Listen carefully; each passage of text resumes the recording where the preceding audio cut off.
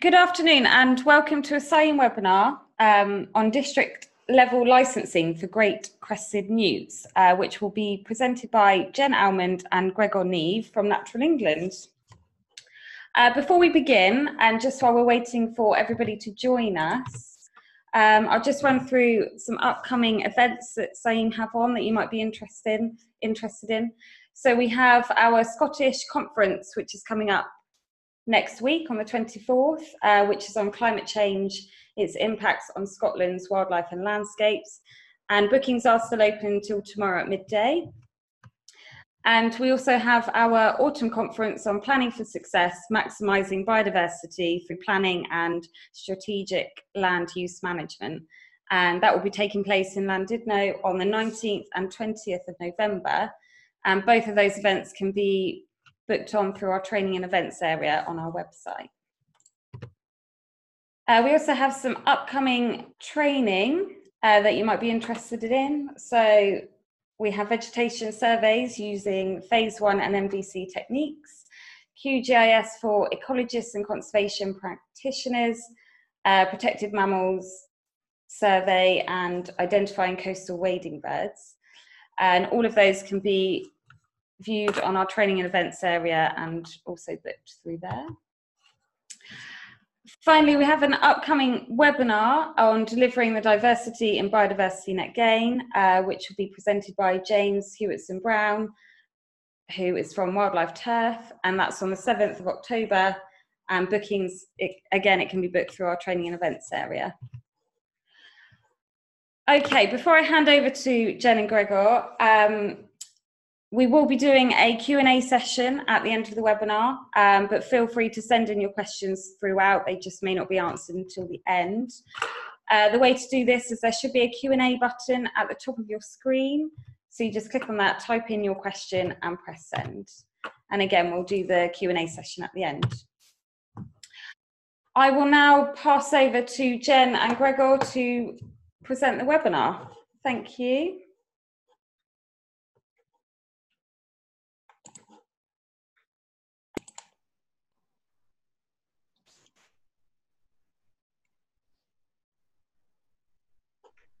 Hi everyone, can everyone see that first slide? Hopefully you can.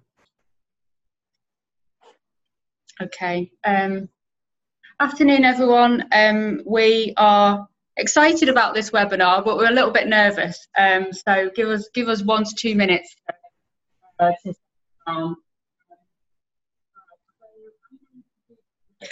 part, then I'll hand over to Gregor. Tell you a little bit about myself. My name's Jen Almond. I'm a behavioural ecologist by background, but I've been working for Natural England for 10 years now. I started off in local delivery, looking after protected sites in Norfolk, and then I did a spell in head office kind of policy roles for a few years. And this is my most recent job as a programme manager for district level licensing. And it certainly has been my most challenging, but also it's the most exciting job that I've had so far in Natural England. Okay, so I'm just going to give Gregor a chance to say a few words about himself, and then we'll move on. Jen, sorry, just let you know we cannot see the slides to the webinar. Okay. I think, yeah, it's just a case of sharing the screen. Hang on a second. Yeah. Good job we hadn't gone past.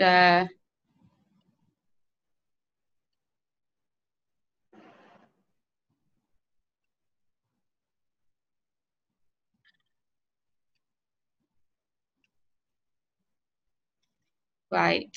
Can you see it now? Yes, perfect. Thank you. Great. Okay. Well, we didn't miss anything exciting. It's just a title slide. Right. So I told you a little bit about myself. Gregor? Hello, I'm Gregor Neve. So I work for Natural England in the district licensing team. I'm a technical lead in the team, but I'm a consultant ecologist by training. I spent about 8 years in consultancy. Came into Natural England a couple of years ago with a focus on innovation in protected species licensing in particular. So I've worked on projects that are now on Great Crested. Great. All right. Thank you, Gregor. My job, often my job is to talk about the overall programme of district level licensing and the progress that we're making with it. And we will come back to that towards the end of this webinar. But what we really wanted to focus on today was using the Natural England-led scheme as an example, and there are others out there, but using the Natural England-led scheme as an example to kind of describe what district level licensing is, so why it's come about, design of the scheme that we're operating, and how to use it, and the sort of the message that we'd like to sort of get. One of the messages is how we've put precaution into every stage of the scheme design, and finally, I hope it will be able to describe the sort of the scope and the opportunity for conservation that it represents. So that's what I'm hoping we will be able to get across today, and you can let us know if we're successful or not. And then the sort of the final point before I hand over to Gregor is we're conscious that we're going to try to get quite a lot of information across today in this webinar, and provide as comprehensive an overview as we can, if that's not a contradiction. But what we're conscious of is that district level licensing, it's sort of a elegantly simple principle, but it's proved quite complex to execute.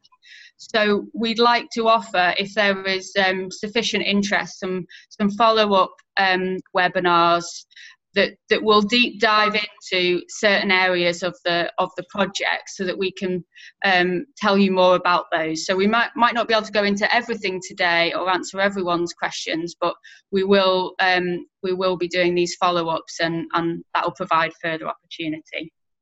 Okay, so I'm going to hand over to Gregor, and I'll come back at the end.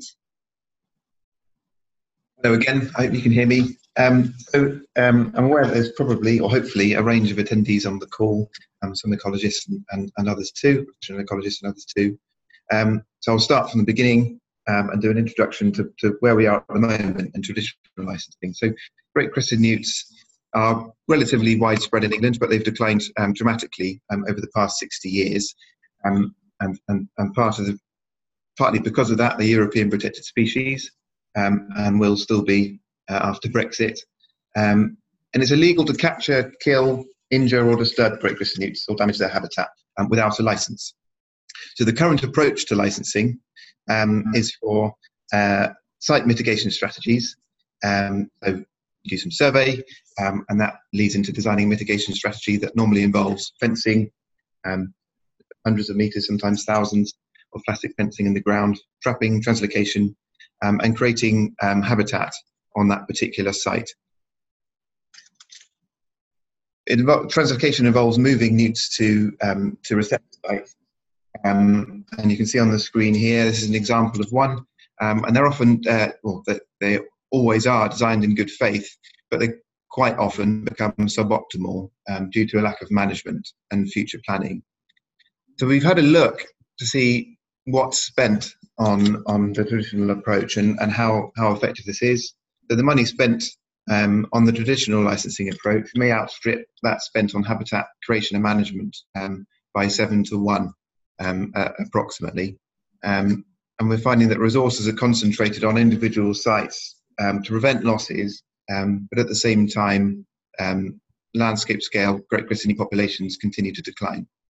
So we're trying to think of a new approach to improve on the situation. So the approach that district licensing revolves around is habitat. The Natural England-led approach in particular, it's ponds. And so you can see here you've got ponds in the middle. What we want to do with Great Crested Newts and district licensing is to have more ponds, have them good quality, make sure they're in the right places, so improve connectivity, make sure there's funding and a mechanism to secure long-term monitoring and management, and to put them in the right places, so in those strategic locations. And from our modelling, and we'll come on to modelling a bit later, it seems to show that ponds, where you've got good habitat, a terrestrial habitat, seem to be the limiting factor for newts. If you can put ponds in the right places, then newts should come. And this falls in line with the review, which most of you will be familiar with, by John Lawton in 2010, of more, bigger, better, joined up. And this is trying to, it's off the back of that. So the starting point for this was conservation, and so we're trying to improve newt conservation. But to be able to get a scheme up and running, we have to make it better for customers, those who use the system. We may all on here be familiar with people who are unhappy with the system at the moment and think it can be improved. So this is one way to do that. So the aim is to have it simple and quick to apply for and use a license. No time constraints for works, and to enable better forward planning. So developers have told us, and ecologists too, that it's certainty from the start, which is one of the most important things. Having a fixed cost known at an early stage, and that can be even before you've bought that plot of land. You can come to Natural England for an inquiry and find out how much it might cost to use district licensing, so you have an idea of what it will cost at an early stage and plan accordingly. And then there's no risk of delay due to weather or staff or change of plans, etc. And again, those of us who've been involved in traditional licensing would have seen those times where you're trying to get those last trapping days in at the end of the winter and that sort of thing. It's around that. So far, we've got the Natural England approach to district licensing operates in Cheshire and Kent, and it's been operating for a few months now, and already we've had some satisfied customers, and there's a quote here at the bottom. I won't read it because my head will get a bit big, but you can read it here. And we're trying to improve the system all the time, so we're not pretending that it's perfect at the moment, but it's working, and we're improving it day to day. So there's two ways to do district licensing. The first way is the way we'd envisaged from the start, which is essentially issuing an organisational licence to a local planning authority or another party, and then they can authorise developers to use that licence. So this operates in Woking, in the Woking pilot, and Nature Space Partnership, who are a private enterprise. They administer an organisational licensing scheme, district licensing scheme, in the South Midlands, and have just extended that as well. We like to term it the South Midlands extension. So today we're talking about the Natural England Ed scheme, and that's slightly different. So the approach, way one, is where all three licensing tests are assessed at plan level. And at the moment, in Kent and Cheshire, we're assessing the FCS test, Favourable Conservation Status test, at plan level. And at the moment, we asked for a reason statement to come into, so the IROPI, the sort of the need, and the NSA, which is no satisfactory alternative test, can be satisfied. But we're working to try and improve that and make that more strategic as we go. But at the moment, that's how it works in the Natural England-led scheme. So we're issuing individual licenses to developers rather than organising developers to work under a sort of an umbrella license.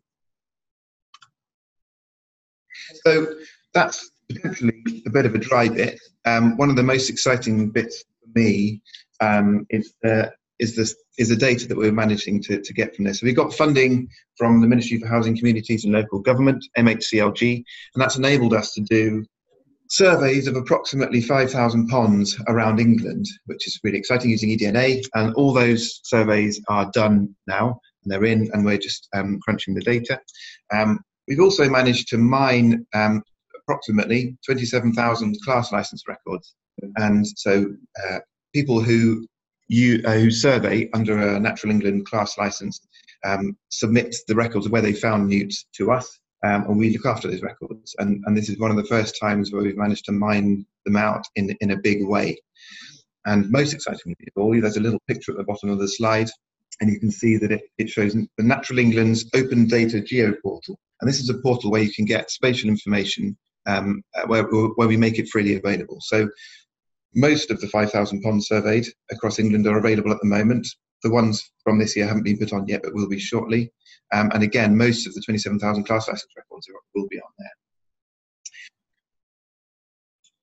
So we've collected other data from local stakeholders too, where they hold it. So wildlife trusts, RSPB or local record centres, people like that. And then almost all of our data will be open access. And so we have an open access policy, Natural England, and this falls into that. So on the next slide, you can see it is an approximation of where we've done our surveys. This is an indicative map showing where district licensing will be rolled out. It is indicative, so don't take it as read, but it shows you roughly where we've been doing our surveys and when. So all that data has allowed us to do modelling, which is another exciting project because we can start to do species distribution models.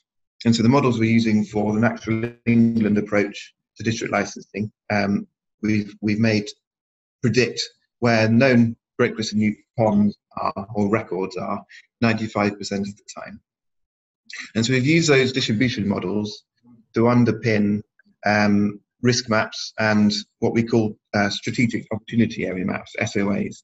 The risk maps we've divided into three zones: red, amber and green. And so red are the best places in a county for great Crested Newts, and we wouldn't expect district licensing to be available in those red areas. Amber are the areas where GCN are likely to be present, and green are areas where GCN are unlikely. We'll see an example of the map in a minute. And our SOA maps, they're targeting maps. They provide an overview of the best places to create and restore ponds for great Crested. So on the next slide, we've got the risk zone map for Cheshire. And you can see there's 4 red zones there. And you can see there's quite a lot of amber and some green. Cheshire and Kent are quite newty places. And the licensing burden there is quite high. And so we might expect those places to be more amber than other places. It's worth noting that this map and this next map too, the opportunity area map, are also available on the Open Data Geo portal. So you can download the shapefile from that and open it up in GIS.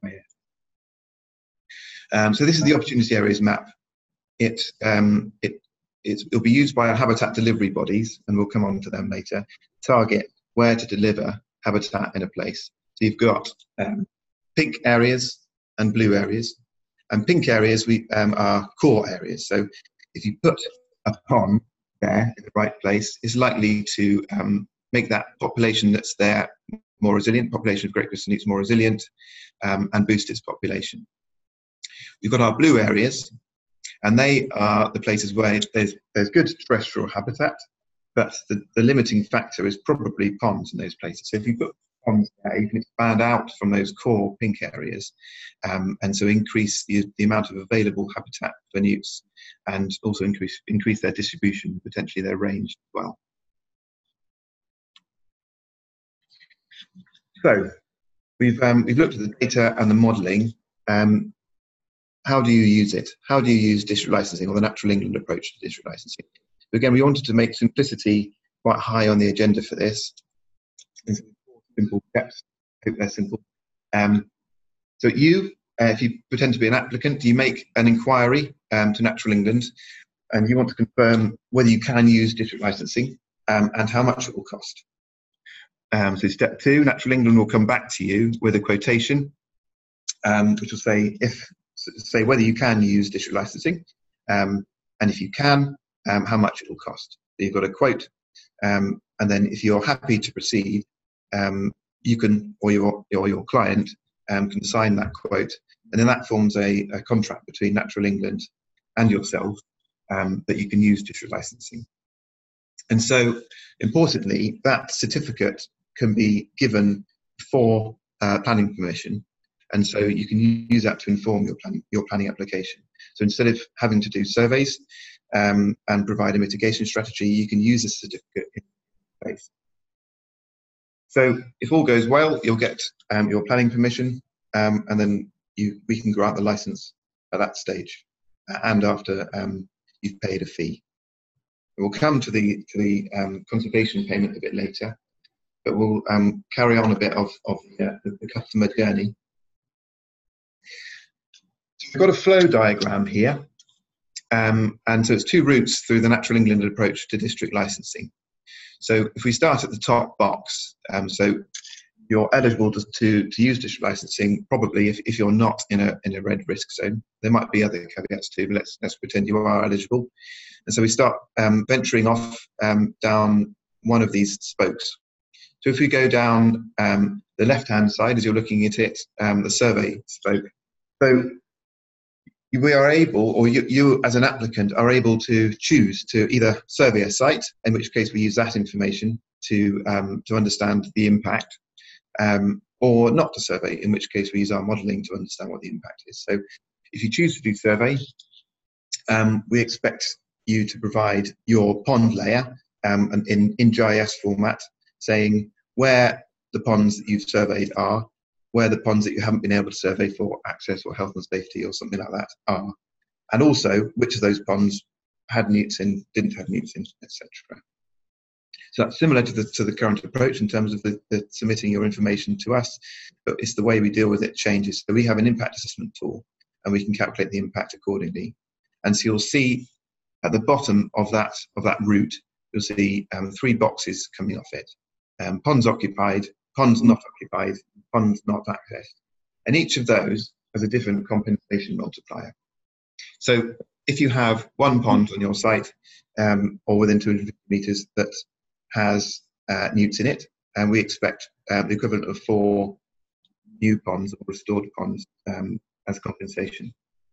If you've got a pond on your site, if your site's got newts on, but you've got a pond and you've shown that it's not occupied by great Crested newts, then there's a compensation multiplier of 1. And if you haven't been able to access a pond for survey, then there's a compensation multiplier of 2. And we'll come on to the impact assessment in detail in a minute. But I'll go down the other side, the no survey route. So that's the right-hand spoke. And so we can there, if you choose not to survey, whether that's the time constraints or there's just a choice made, then we can use our internal systems, our modelling essentially, to calculate or estimate the impact. So that's where the risk zone map comes in. And you can see, so you would send us your outline, your red line boundary, your development boundary, and we'd overlay that onto the risk zone map. And if even a tiny part of that touches an amber zone, then the compensation multiplier will be 2. So however many ponds are on your site or within 250 metres, the compensation multiplier would be 2. And if it's entirely in the green zone, then the multiplier would be 1. And so we'll move on to the next slide, which explains it in a little bit more detail. So we're going to have a look at the impact. This is the impact assessment. The impact is quantified as the number of ponds impacted by development. And so you'll see here you've got a perfectly circular development boundary, a red line boundary, and in it there's 1 pond. And whether that pond is retained as part of the scheme design or not, we count it in our impact assessment as lost. And then you've got a 250 metre buffer around that development site. That's indicated by the dotted red line, and you've got 1 pond as an example in that buffer.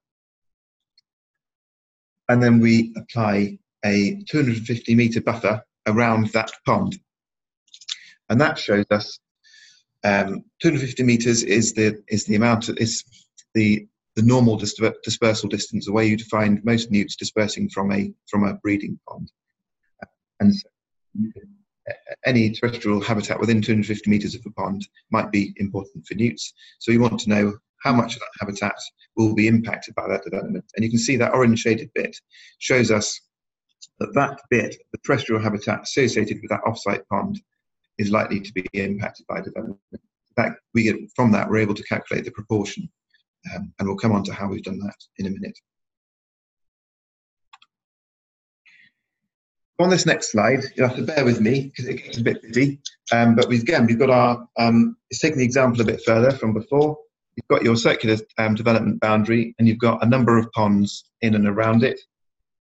And so there's 2 ponds within the boundary, And so we automatically count that in our impact assessment as 2 ponds lost. So, the next bit, we've got a 250-metre buffer applied to that development boundary. That's the black dotted line, and we can see that 3 ponds fall within that buffer, and 1 pond lies without the buffer. And so 3 ponds would fall into our impact assessment. And then we do as we did before, we apply a 250-metre buffer around those ponds, and we see how those buffers interact with the development boundary. And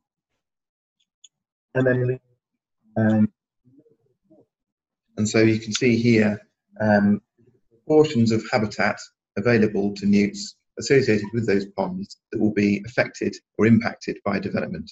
So in this example, we've got 19% of the total available terrestrial habitat is lost or impacted by development.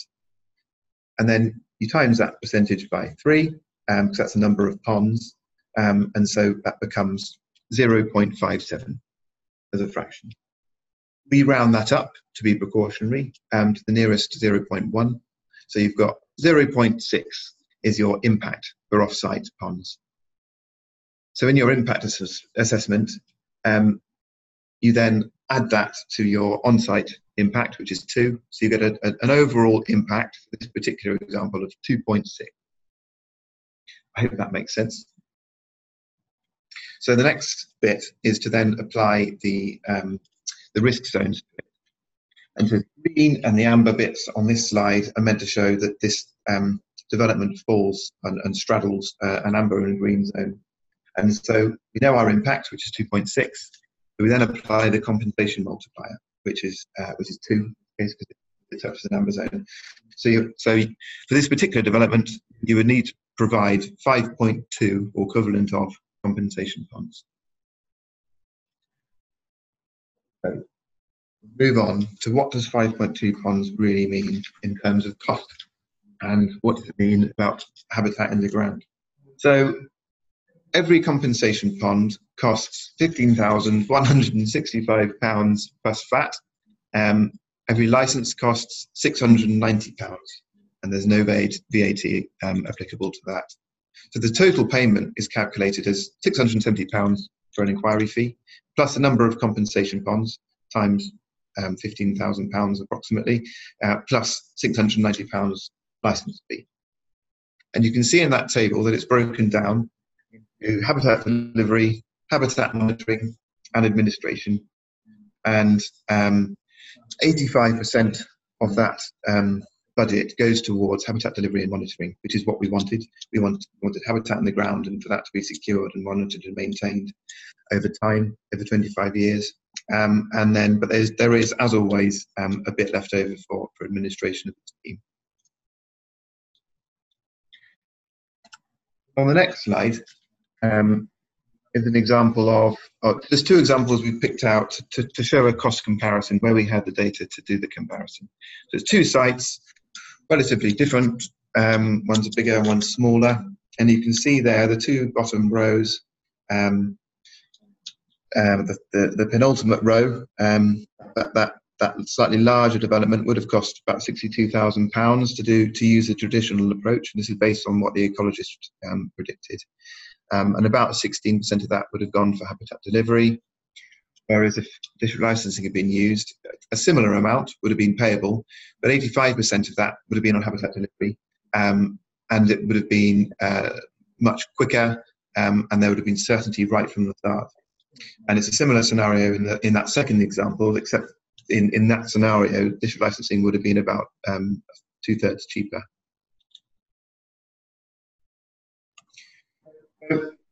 This is another example. I hope I'm not going on too quickly. It's difficult when I'm not seeing people in front of me, but this is another example worked through, and you may have seen this on the internet. We've blogged about it as Natural England. And this is a site called Chilmington Green. It was originally part of a traditional licence master plan, so it was part of a phased development. But this particular phase, they wanted to change tack and use district licensing, and they have chosen to do it, and they've been pleased about it. The developers have been pleased about it. So the licence was granted. This is an important point on outline permission. licensing is able to operate on outline permission and not necessarily just full permission, which is the current approach in most cases.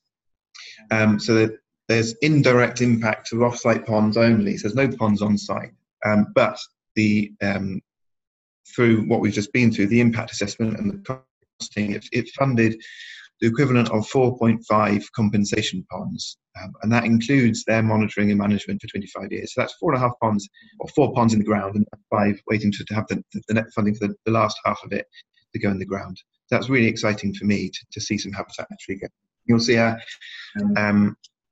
lovely photograph of our chair, Tony Juniper, and also John Shelton, who works for the Countryside Management Partnership in Kent. And this was Tony going on a site visit and John showing off the work that he's done there. This is contingency ponds, an illustration. This was, when I made this diagram up, and someone said to me, well, it's Gregor, show me again the pool ball illustration. And so it's on a life of its own, but here we go. So this is to try and illustrate, again, another exciting bit of the project in terms of the scope of habitat delivery that we're doing, or pond delivery. So in those of you who are eagle-eyed enough to spot in the cost breakdown, the fact that that £15,000 figure included all the money for compensation ponds, management and monitoring, etc. But you may have seen that it was not just the compensation pond that was paid for, but also a contingency pond. So it isn't just, even though you might need 1 pond, it ends up being 2 ponds in the ground. And we will try and run through how that works here. So you've got development A comes into a place, and they would like to use district licensing. And they need 1 pond as part of that. So their impact or their compensation requirement is 1. But that actually equals 2 ponds in the ground, because you've got your compensation pond and your contingency pond. You can see that that's been allocated to development A. Development B comes along, which is the orange ponds. They also need to provide 1 pond as compensation, but included in their fee is contingency. Actually, it ends up being 2 ponds in the ground. But we allocate the pond that was delivered earlier on by development A to development B. So development B still funds and essentially delivers 2 ponds, but the pond that they require was dug a few months earlier by development A, and so that pond is allocated to development B. And when development C comes along, which are the green ponds, and they need a bit more. They need 2 ponds. So that equals 4 ponds in the ground, with compensation and contingency taken into account of. And so the ponds that were funded by development B are allocated to development C. It goes on. So development D comes along, the purple ponds, they also need 2 ponds, and they're allocated. So they provide 4 ponds in the ground, and they're allocated 2 of those. And you can see that this becomes a rolling stock of ponds. So those ponds that are provided as contingency don't linger in the ground. They're used, and funding is applied to those. So for monitoring, maintenance, management, it's applied to those relatively quickly, probably within a year for most cases. But then we've got a rolling stock of ponds, which allows us to bring more people into the scheme. Because one of the limiting factors of district licensing is pump priming the scheme, is getting ponds in the ground so we can have compensation ahead of impact. So the next slide is what happens when ponds fail. This comes reason for the contingency ponds. So we're not entering into legal agreements with landowners on the land where we're digging our ponds. What we're doing is they're entering into an informal agreement with us and our habitat delivery bodies to allow the delivery bodies to go and put the ponds in the ground and also monitor and maintain them for 5 years. But we felt that it would be too onerous and would put landowners off if we required them to enter into legal agreements. And we wanted to put more money into conservation rather than into lawyers' pockets developing legal agreements around this. So we thought, well, what's an alternative method?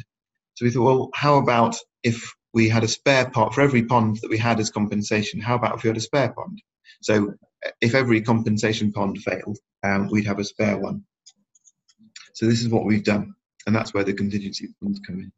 So you've got our A, B, C, and D developments.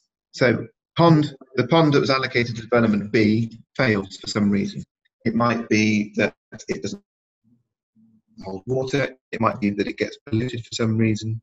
It can be any number of reasons. So that fails. That's that red dotted line. You can see that disappears. So we then, at that point, we reallocate one of our contingency ponds to development B, and you can see that's one of the it's supposed to be on there, but it's supposed to be green. And then you can see the same thing happens. Another red dotted line appears around one of the ponds allocated to development C, but that gets reallocated. One of the contingency ponds gets reallocated as a compensation pond for that lost pond. So you can see we've got a rolling stock, so we can have 100% failure and still allocate some spare ponds as we go along. So when we're talking about ponds, what do we really mean? What does a pond look like? So we've tried to be as strict as we can. We've taken evidence from other similar projects, from Freshwater Habitats Trust, from Million Ponds Project, and other places too, to see, well, what design of pond should we have? And actually, the more we look at it, the more we realise that newts can use different types of ponds across the landscape, and for different reasons, and it's good to have a different type of pond. So we're we have a set of guidelines, but relatively loose in terms of what the pond might look like. So the pond location is targeted using the SOA maps. So if you're going to put a pond in the ground, it should be in a strategic opportunity area. But then so the pond location is targeted using the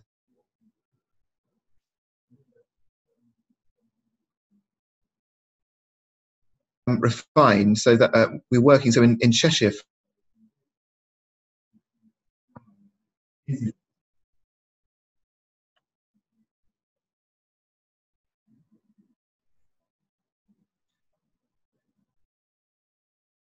Sorry, Gregor, we can't hear you anymore. Your audio keeps cutting out. Is that any better? Yes, yeah, we can hear you now. Would you mind repeating that? Yes, I'd love to. Thank you. Sorry, everyone in Cheshire East, we're working a contract with us to deliver accessibility to use the targeting level. Is this a sensible place to put a pond? And so they go through a checklist. Can you hear me as well? Actually, things start to happen. We start to have ponds across the landscape. Yeah, I'm not quite sure what's happening. I think your voice is overlapping. Yes, I mean, it's quite strange. I hope this is better. Is this better? Yes, yeah, I think we're okay now. Excellent. Apologies. So I'll start from the beginning. Apologies if I should be. So the compensation ponds, we want them to be good for you. That's where we want to start from. And so we're working with habitat delivery bodies in a place. So in Cheshire East, for example, we're working with Cheshire Wildlife Trust really closely, and they're our habitat delivery body. So they use the strategic opportunity area maps to target landowners and land holdings, and to see whether they're appropriate for digging ponds. So if they find a willing landowner, they go to a site and do an on-the-ground check to see, actually, is this an appropriate place to dig a pond? Is it near other ponds, fragmented, all that sort of stuff. And if they think it is, then we can start to dig ponds. So every pond should have a surface area of between 100 and 1,000 metres squared. The depth will vary between 1 metre and 3.5 metres. There'll be shallow areas, which are, most of us will know, valuable for wildlife, and shallow gradients on the banks. And at least a 3 metre terrestrial habitat buffer around every pond, although we hope it will be bigger in many cases. And also to manage that buffer as a habitat mosaic, and install hibernacular and other features for newts in that buffer. And then there's, within the budget available, there's budget for fencing every pond if it needs to be fenced. And there's pros and cons for fencing situation. So again, we're relying on the habitat delivery body to use their professional judgment in each case. Should it or not.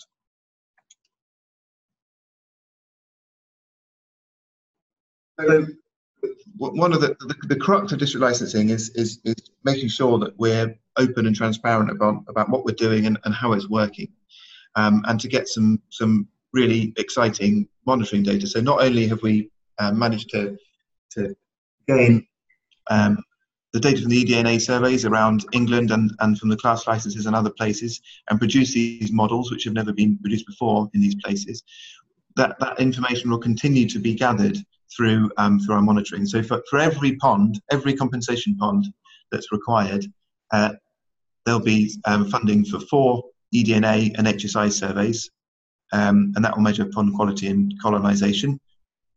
3 further HSI surveys and egg searches, and I've put years 8, 16 and 25 here, but actually it's again professional judgment on the habitat delivery bodies judgment and with consultation with Natural England. And so that'll be during maintenance visits over the 25-year period. And that'll measure pond quality and breeding presence over a much longer period. There's also a contribution to PondNet, and some of you will be familiar with that. And it's the equivalent of about 1 eDNA survey and HSI survey to PondNet, and this is for every pond required. And that measures national trends. And so we can compare what's happening to our ponds that have been licensed nationally. So there's a contribution to population surveys of a subsample of district licensing ponds and also a subsample of existing ponds. So again, we want to work out what's going on in the background and compare it to what's happening to the ponds we're delivering as a direct result of district licensing. And we can use that information to continuously improve what we're doing. We already are. So it also includes a contingency eDNA and HSI survey, so a spare one. So if you go back to a site and do a maintenance action, you've got the opportunity to do another eDNA survey and see what's going on. So we've got yearly mapping updates included in that budget as well, and regular updates of the risk maps. And as I said before, there's 3 maintenance visits and also costing for maintenance actions to make sure the ponds are valuable for GCN over that long period. So to me, that's really exciting, and all that information is recorded online, and it'll be open data, so we'll be able to use it not just to inform district licensing, but for other projects too. And that's the same. That's the same for the maps. We'd expect the risk zone maps to be used in forward planning by local planning authorities, and we'd expect these opportunity area maps to be used to inform things like the nature recovery network, green infrastructure mapping, potentially net gain, and all those sorts of things. So at this point, I'm going to pass you across to Jen again. Okay. Thanks, Gregor. Hopefully you can hear me now. I'm back on. Okay, so Gregor sort of run through the scheme design and how we've put it together, what the customer journey looks like and its cost. So how is that being received? I said that these are schemes available in Kent and Cheshire at the moment, and they've been live there for 6 months now. So, and I think, you know, we've had a healthy pipeline of interest in that time. So many inquiries, and those are starting to translate into commitment to join the scheme and ultimately have a district level licence. And Chilmington Green is one such example. It's been a really interesting 6 months to see what that uptake would be. It was difficult to predict, and it's proving to be quite different in the 2 areas that we've got operational at the moment. So in Kent, for example, we've got probably more applications to join the scheme, but of a generally sort of smaller size, and they have been you know, easier to deal with in that they're more familiar and easier to put through the system that we've set up. In Cheshire, we've had some more challenging inquiries to the scheme, but potentially really exciting ones for conservation. So there's been some really large multi-phase scheme interest in Cheshire, requiring tens of compensation ponds, and you can do the maths for yourself around how that adds up for habitat for great crested newts. And that last bullet point there, that demonstrates, that shows how much habitat we've created so far across the areas. So we've, as Gregor said, we needed to pump prime the scheme, so invest in habitat ahead of the scheme opening to make sure that we had that pond bank available for developers to buy into. And now it's just continuing to work with our habitat delivery bodies through the winter to try to match habitat delivery and income to the scheme with habitat. Okay, so actually I'm just going to do these two slides a different way round. So I'm just going to come to so we have touched on this already, but just to put it on a slide so it's fairly clear, this is where district level licensing is currently available. So we mentioned the Woking pilot. We've got Natural England led schemes in operation in Kent and Cheshire, and Nature Space Partnership are operating across 7 LPAs in the South Midlands and have been doing for over a year now. And very recently, in the last 2 months, they've secured an extension across a further 9 LPAs.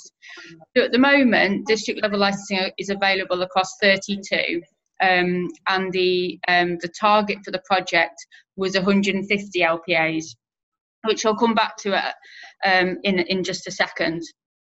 But what this progress has got us to is we recognise the need to publish something externally that described the overarching principles to which all district level licensing schemes must adhere. So we've gone through the Kent and Cheshire model today, the Natural England led scheme.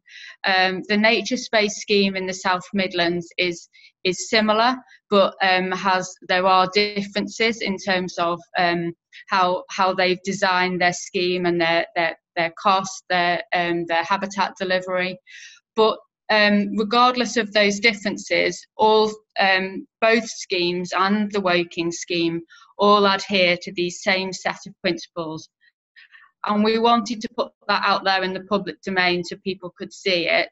We published this framework document in July, and it's available online.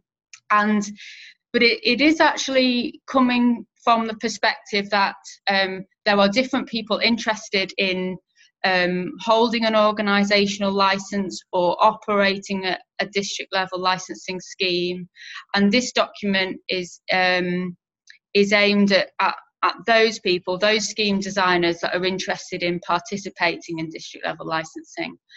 It's a fairly heavy, but necessarily so, read, but it does describe those principles in quite some depth that all schemes need to meet.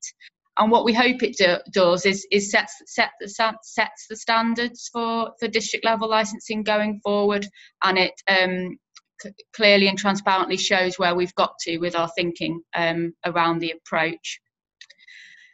So what does the future hold?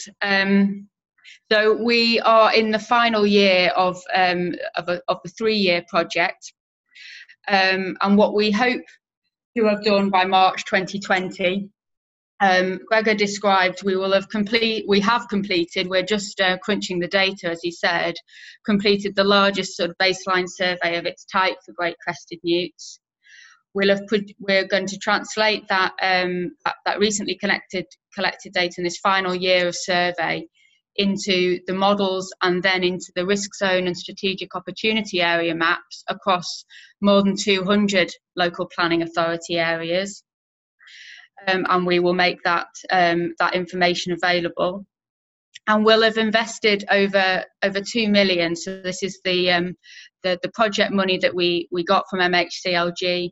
We'll have invested over 2 million in habitat for great crested newts to pump prime further district level licensing schemes across England. And some of you may be aware that we've recently been tendering for habitat delivery bodies.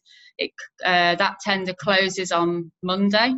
And we're seeking to establish those partnerships across those areas and spend that money on pump priming schemes.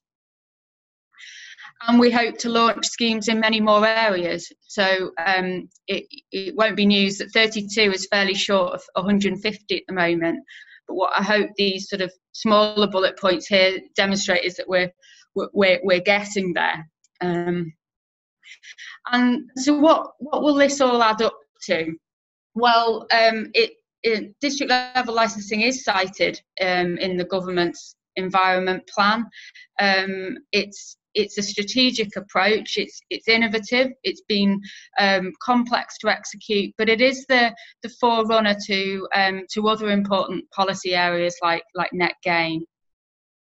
And so what this project is also about is trying to apply what we've learned about district level licensing to how net gain might be delivered.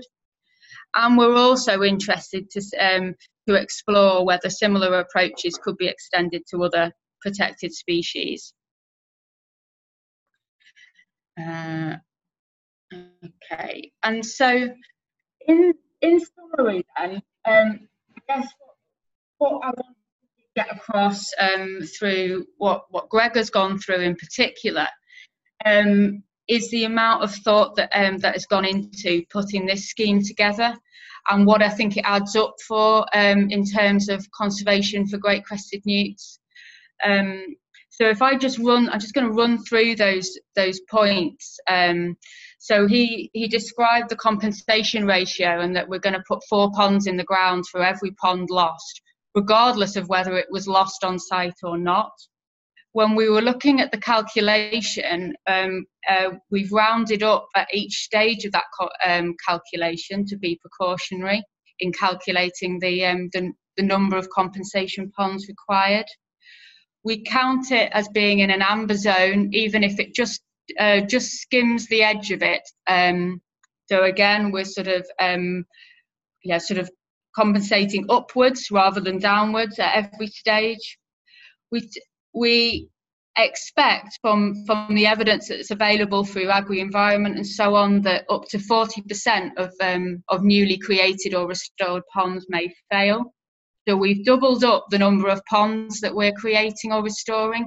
So we've got our compensation ponds, we've got our contingency ponds, and every 15,000 pays for 2, not 1. We're placing those ponds in the areas that our models show to be in the very best places for great crested newts, and to the highest pond specification that the evidence shows.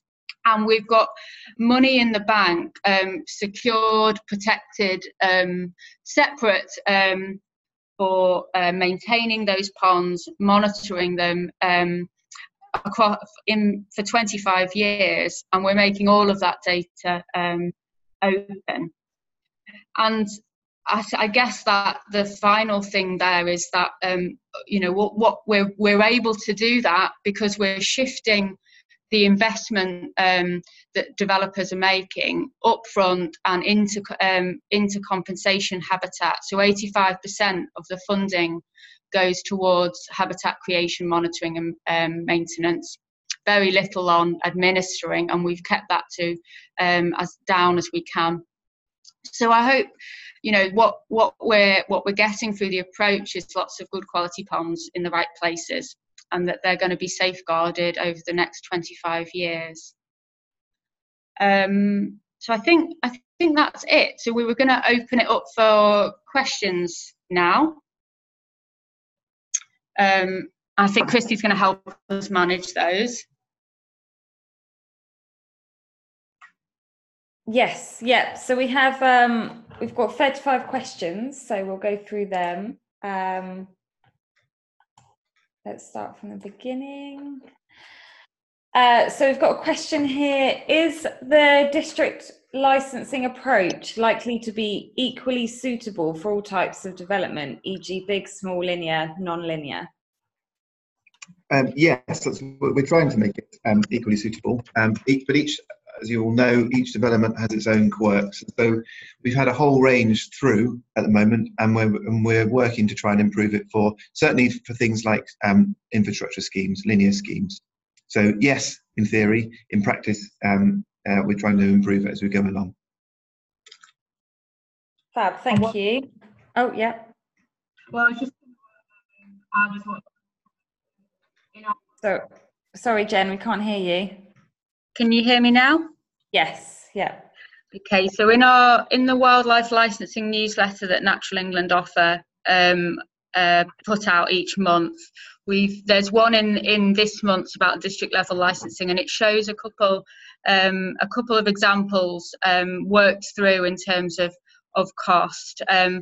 And as Gregor says, we're looking to improve it all the time so that it fits well for the medium-sized at the moment. We're doing a lot around the smaller schemes and even more, I would say, around these larger multi-phase schemes, including the linear ones. So yes, it will fit all, but we're working on it. Great, thank you.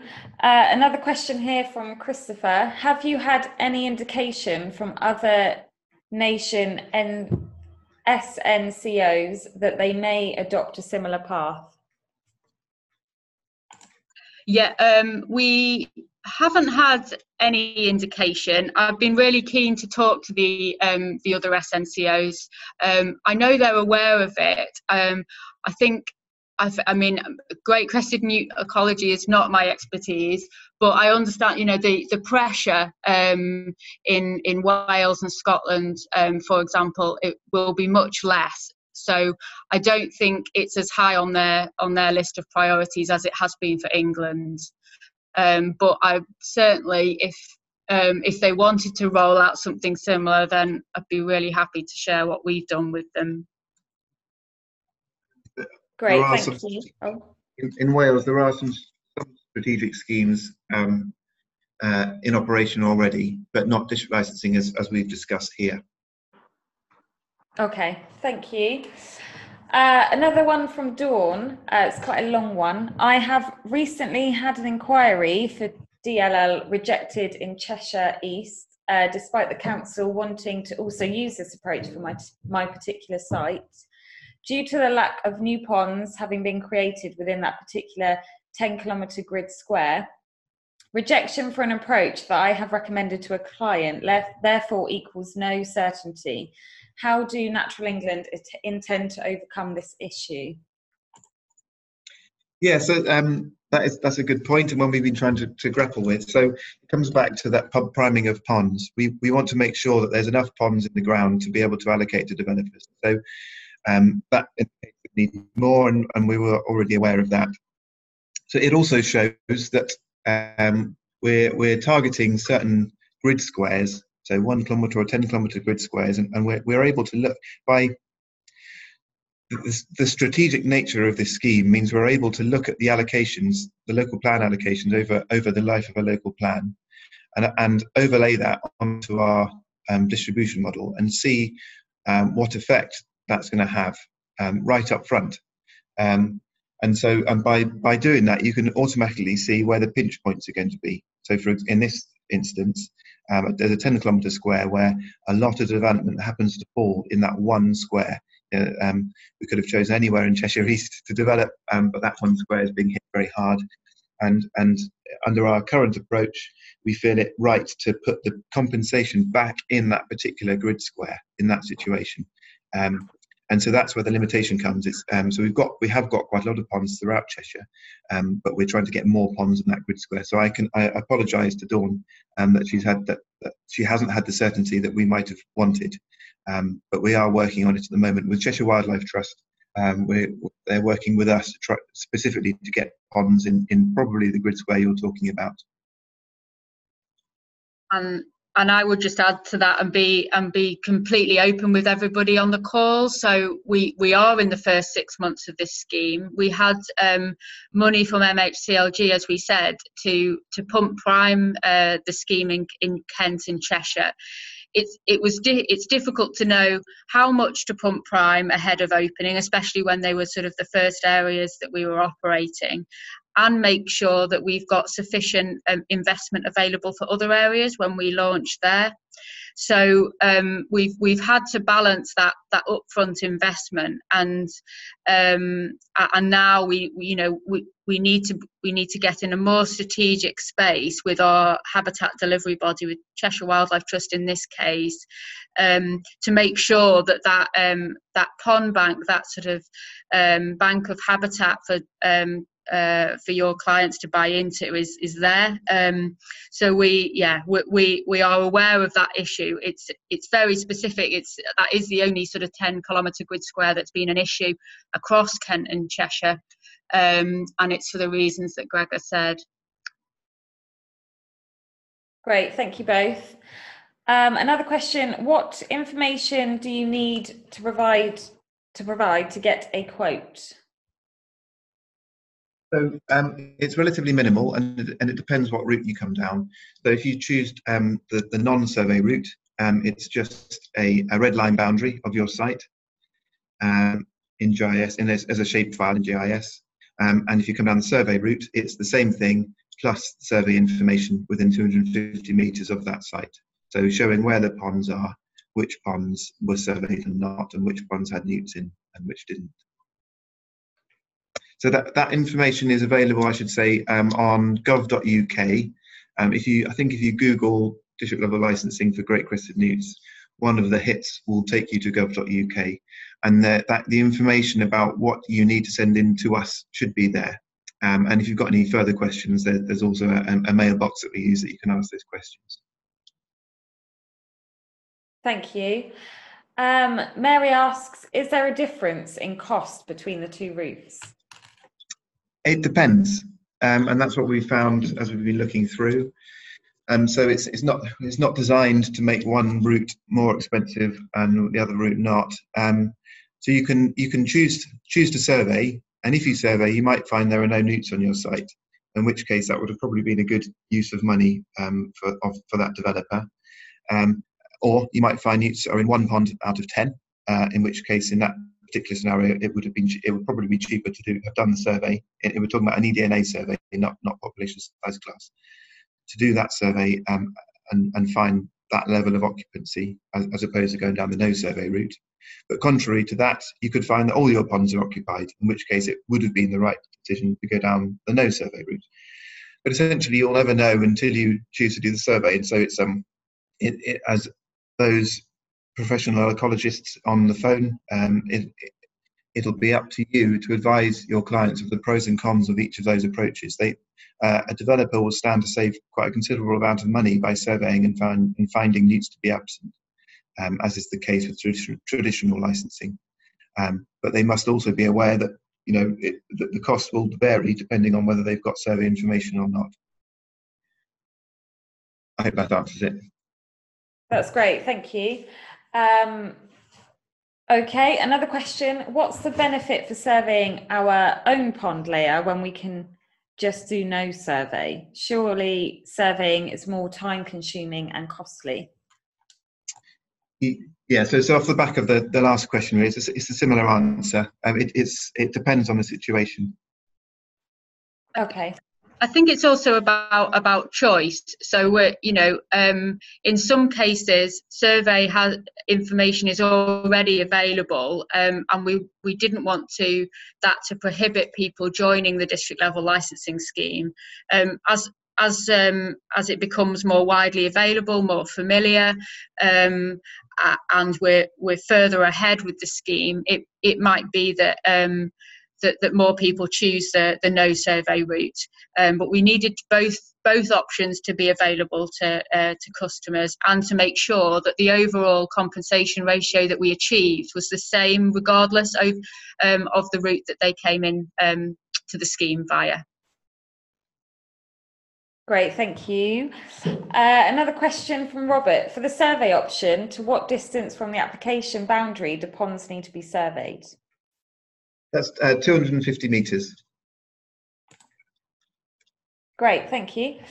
Patrick asks, what is the incentive to use a survey approach? It costs more to do surveys, and if you find GCN, you have to compensate ×4. I think we've already answered that one. It's about options and professional judgment. Are you both able to see the Q&A? Yeah, yeah, we can. Okay, if we've answered any, would you mind pressing dismiss, and then I don't repeat. Okay. Is that okay? Is it answer by text? Because we can't see a dismiss button. I wouldn't. Or answer live would be fine if you click on that one. Okay. Fab, thank you. Just because I think we've got about 64 questions. Quite a lot to get through. Neil asks, there is a lower compensation multiplier for developers choosing the no survey option. This will promote the norm for developers to not undertake surveys, or worse. They will conduct surveys but only declare results when this will be financially beneficial. Are there any mechanisms in place to tackle this? Yeah, good point. And it's one we're asked quite a lot. And again, it falls into the bracket of the last question for the first half of the answer. We're not trying to incentivise or disincentivise survey or no survey at all. We're offering choice. The last part of that question, mechanisms to protect against it, against people lying, it's a very similar position to what we are at the moment. We're relying on developers, normally with their consultants, to tell us the right information about Newts. When we're considering licence applications, we're entirely reliant on the truthfulness of developers and their consultants. So that there isn't we're not doing anything different with district licensing in that respect. But we do have some mechanisms for compliance built in to be able to check on it. So we're confident that we can check. And it's worth remembering that compliance is funded now. We're charging for licensing, and so there's two mechanisms here. One is through the specific charge for licensing, but also separately but related, we'll be looking and checking back on the performance of district licensing through that £15,000 fund as well. So there's quite a few options open to us to check that the right thing is happening as opposed to the wrong thing. Fab, thank you. Christopher asks, why are retained ponds considered lost, and why would anyone survey if they can default to the model? So the last point is answered already. And why retained ponds are considered lost is because we're taking a precautionary approach, and also it simplifies the way we do the impact assessment. There's many options that we could take to do this. We need to make it the simplest and the most workable, and so that's the decision we've taken. Okay. One of the first slides said that there was no time constraint on development works. Does this mean developers will be allowed to carry out works, e.g. filling in ponds during high-risk periods such as GCN breeding season? So we have developer guidance. So developers who are using district license, the Natural England approach to district licensing, they'll be sent, and their ecologists will be sent guidance to work under. And so again, being in an open and transparent way, yes, they can operate. They won't be seasonally constrained, but that developer guidance is there for them to use and for the ecologists to use where necessary. Great, thank you. What is the time period to decide whether the pond has failed or succeeded before allocating it to a particular development? Yeah, good question. And so the Habitat Delivery Body will dig that pond and record the information live on an online pond tracker. And then they go back after 3 months, and if they're in the right season, they subject it to an eDNA survey, an HSI survey, if it's appropriate to do so, or do a thing that we call a pond check. Does it hold water? And so if the pond is in the ground and it holds water, then we can allocate it to development. But we're not saying at that point that it's valuable for Great Crested Newts, but we're saying that it will likely be in the future. So there's, as I think some of these questions are alluding to, there is a time delay from the time you dig a pond to when it becomes suitable for breeding newts. And so looking at the research and the literature available, it seems a year seems to be a good approximation of that time. And so if we allocate a pond that's in the ground but is less than a year old, we add on an extra 1.1 multiplier, so an extra 10% onto the compensation that's required. And that's to account for that uncertainty and that potential for impact ahead of risk. Great, thank you. A question here from Nick. All the fees appear to be based only on pond loss. Is there any consideration of loss of terrestrial value, i.e. if a developer doesn't lose any ponds but directly impacts functioning linked terrestrial habitat, there doesn't seem to be any mechanism for compensatory costs there. Clearly, if terrestrial habitat is lost, there is an impact to the FCS of the population that will remain in the area but outside the land being developed. Yeah, so that Chilmington Green example in the presentation showed an example of that. So no ponds were within that red line boundary, and so no ponds would be directly impacted. The impacts were assessed on the terrestrial habitat of the ponds off-site that would be affected by that development. I hope that makes sense. So that's why I tried to include those examples to try and show that. So yeah, so the short answer is we're accounting for loss of terrestrial habitat for off-site ponds. Perfect, thank you. Christopher asks, are developers entering the scheme early on disadvantaged by taking a greater burden of the contingency pond costs than those that follow? No, they're not. That's the simple answer to that. It's the same price regardless of what point you enter the scheme. Okay, thank you. Oh, quite a long one here. If there is no requirement to trap and translocate newts in amber and green areas, is there not a real danger that under the DLL approach, ponds could be destroyed and GCM populations negatively affected before the compensation ponds have been occupied?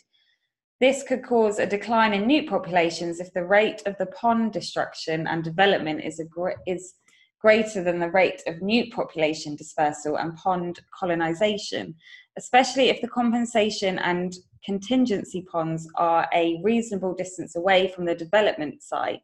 I know you mentioned that Natural England are trying to get ahead with creating the compensation ponds before the development begins, but would this period not need to be several years? So again, yeah, we touched on this a minute ago. So we tried to deal with that in several ways. I'll probably miss out some of them, but the ones that come to mind on this call, to start with, we're delivering loads of ponds. We can't underestimate that. Loads and loads of ponds across the landscape, and so that's for various reasons. But it builds in some protection against that. So you're losing one pond that had newts in it, for example, and you'll be getting 4 newly created or restored ponds in its place, and so that should be a good thing. And those ponds are secured in the long term. That pond that was lost probably wouldn't have had any sort of mechanism to secure its future. So even if that development hadn't happened to it and it was left in a field, it's likely to fill in over time or be purposely filled in to gain space. That's a bonus, I think.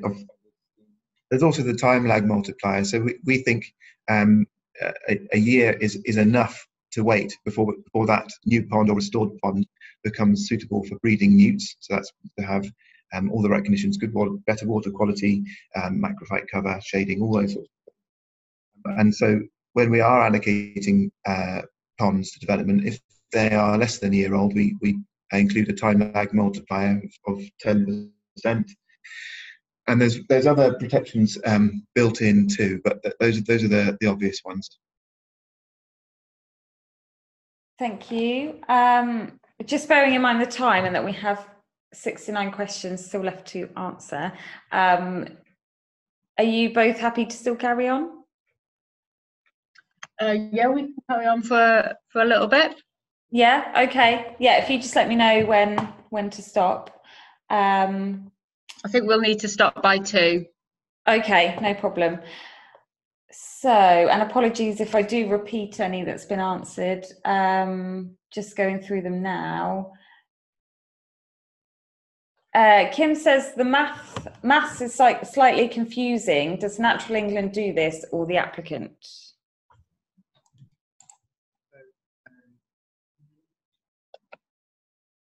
Can you hear me, Christy? Yes, yeah. Ah, good. So it's Natural England does the maths. is the answer. So that's the inquiry that comes to us.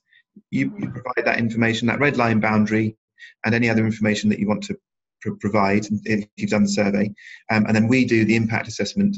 Then we provide you as the applicant with a certificate with the outcome of that impact assessment and a quotation. So it's then your choice whether to proceed with that or not. Okay, thank you. Kim also asks, why only available in some areas? The project was originally set up to roll out district level licensing across 150 LPAs. What drove the selection of that 150 was where previously the most historic traditional licensing activity had been, so where the greatest pressures were, I guess, and trying to roll out a strategic solution across those areas first, before considering other areas. So that's what the project was set up for originally. We've extended it to more than 200. We've surveyed more than 200, and we hope that it will be available in more than the 150 areas. But that's due to how the LPAs wish to work together, rather than how the original project was set up to do. Great, thank you. Guy asks, having received fees in excess of 100,000 for a single house development, we are cautious to recommend the service to our smaller clients. Is there opportunity to release a calculator so that we would inform our clients of costs before they need to pay the 700 quote fee? Hi, Guy. We're not likely to release the calculator, but as I said in the wildlife licensing newsletter this month, we have released some more information about how we calculate the conservation payment, and with a couple of worked examples to help explain how we come up with those figures. In addition, as I said, we are looking at how district level licensing works for every size of development. We've identified some improvements that we can make to our to smaller developments coming through, and those are effective from now. And as I say, we're also looking at the bigger end of the spectrum and what we can do there to improve the scheme. So we are in a continuous improvement phase with this, so don't dismiss us on the back of one. Great, thank you. Robert asks, will the survey data collected be available on the NBN gateway? That's a good question. It's actually, I need to double check that. In theory, yes. So it will be available on the Natural England Open Data Geo portal, and in theory it'll be available on NBN, but that's flummoxed me slightly, so we'll get back to you on that one. Thank you. Christopher asks, do you plan eventually to do away with the site licenses? Not for the foreseeable. We need to monitor the outcomes from this approach before we make any drastic changes to the licensing policies. So no, it's about choice at this stage. We want both options to be available. Great, thank you. Simon asks, I understand that DLL is intended to be introduced in Essex at some point. Do we have any idea when? we need to advise developers whether this is likely to be a licensing option available for developments proceeding in the next 1 to 2 years. You've hit the nub of what gives me a headache right now. So we do have a delivery profile between now and heading into 2020. We're working as quickly as we can on drafting those licensing strategies and launching schemes. We need to deliver to pump prime the habitat as we said first, and that tender's just closing. So over the coming months, we'll be digging ponds ahead of scheme launch. I can't give you an exact date for Essex. It seems to be top of the list for the one I'm asked about, when will this one be open? And the second part of your question about advice to your clients, that's exactly the sort of information I need. So we're looking at allocations data and what's in the local plan to inform the licensing strategy.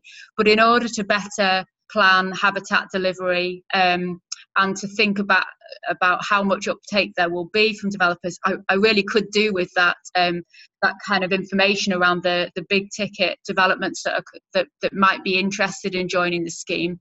And equally, as you allude to, you need certainty for your clients about when something will be available. And I'm conscious that at this point right now, if I'm not able to give that certainty quite soon, then surveys will start to be planned for next summer, which may or may not be needed if district level licensing is an option. So I'm sorry, that gives it's empathy rather than an answer, but it's something I want to get the answer to as well. Essex will be in the next 6 months, I hope. Great, thank you. Another question: please reassure me, as I'm concerned that a developer is now free to fill in multiple good quality on-site ponds and kill GCN, so long as they pay enough money for off-site pond creation, which may support GCN. Yeah, and this is the nub of district licensing. So we are now in a position for district licensing in Kent and Cheshire where we are securing money, and we've tried to show you the numbers as far as we can to do something really good for Great Crested Newts. So at the moment, we're trying to do the right thing in traditional licensing, and there are some good wins there, but quite often, and the available evidence to us is that quite often it isn't working, and we need to do something different because populations continue to decline. So although I can empathise and at your uncomfortableness of filling in ponds with Great Crested Newts, I too am an ecologist and have worked a lot on Great Crested Newts, but this is a really good mechanism to try and do things differently. So on that site, if you've got a particular site in mind, there's developer guidance, and there's an opportunity there to work either directly with the developer or the local planning authority as part of the planning permission to try and build in some protections if you really are nervous. But this is designed to do something different and strategic for new populations rather than the site-by-site basis. Thank you. Robert asks, how likely is it that you will run out of places to put ponds? That would be a nice situation to be in one way, wouldn't it? We will continue to update our models with that living pond layer of where we're placing habitat and monitor that as the scheme progresses. I don't think we'll be in that situation anytime soon. Would we be in the future? Potentially, yes, and we will continually evolve this scheme to suit. So if something else becomes the limiting factor, pond seems to be the one it is at the moment, then we can change the scheme to reflect that circumstance. But yeah, if we I think we're a way off that yet. Thank you. Sorry, I'm just looking through the questions as we only have 5 minutes. Are there any that stand out for you both to answer? There's one for me actually, which I've seen I think it's in the chat rather than the questions, about where you've got survey data. when and if you need to use it to inform district licensing. So at the moment, it stands that if you're aware of survey data old or younger, then we require that to be used in the impact assessment. So you have to use the survey, that survey route. If you haven't done survey, then you use the survey, the no survey route. So that's an important thing to bear in mind. And we're considering at the moment revising that as well, at that 2-year period, and extending it beyond that. Great, thank you. There's a question here from Liz. Can you confirm that 15k is to cover the creation of 2 ponds and to cover all costs, including survey, negotiation with landowner, planning application if necessary, construction and ongoing maintenance? Yes, and I think there's an inference in there, and I can understand it. But we've gone through these costings at great length, and we'll be constantly revising them. We already are revising them in our reviews, and so at the moment they're standing true. And from our work with the habitat delivery bodies in Kent and Cheshire, they stand true. But if they're proving too little or even too much, then we can revise in the future. It's important to note that we won't, if it isn't working, we can't use district licensing if these figures don't work. So we can't let someone into the scheme, if all these things aren't tied up. And so we've had to subject our own strategies for Kent and Cheshire to an assessment using the favourable conservation status test. And part of that is to see whether this is deliverable, is licensing deliverable. And we have looked at this at great length, if that's any reassurance. That's great, thank you. Are there any more questions that stand out to you both? As we have 2 minutes. I saw someone had asked whether we could run another webinar about how to apply. Potentially if there was a want, but we should have the instructions on how to apply on gov.uk. And it is, I really promise, it's relatively simple. I as a consultant, have had to interact with the licensing system myself, and I know it can be a bit mind-boggling and arduous. This really isn't. It's a couple of short forms, and that's it. So start with gov.uk, and if there's still a need after that, then we can consider it. So we've got these follow-up webinars. Trying to remember what they are: habitat delivery and evidence and modelling. And so it might be that we can come back to some of these questions in those webinars. Okay, that's great. I think that rounds it off quite nicely. If you're both happy to stop there with the questions. Yeah. Okay, sorry that we didn't get around to answering them all, but hopefully the Q&A session and the webinar itself was helpful. And thank you both, Jen and Gregor, for your time today. And thank you for everyone for joining us. And we do look forward to seeing you at the future Natural England webinars. Before we sign off, I can just show you how to record this webinar using the competency framework. If I can get my bearings, yep.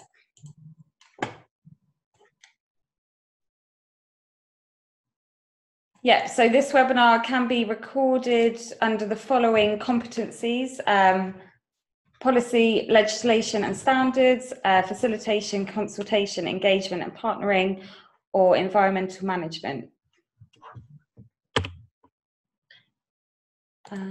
Yeah, and we will also be sending out a feedback form, so please do fill that in with your feedback.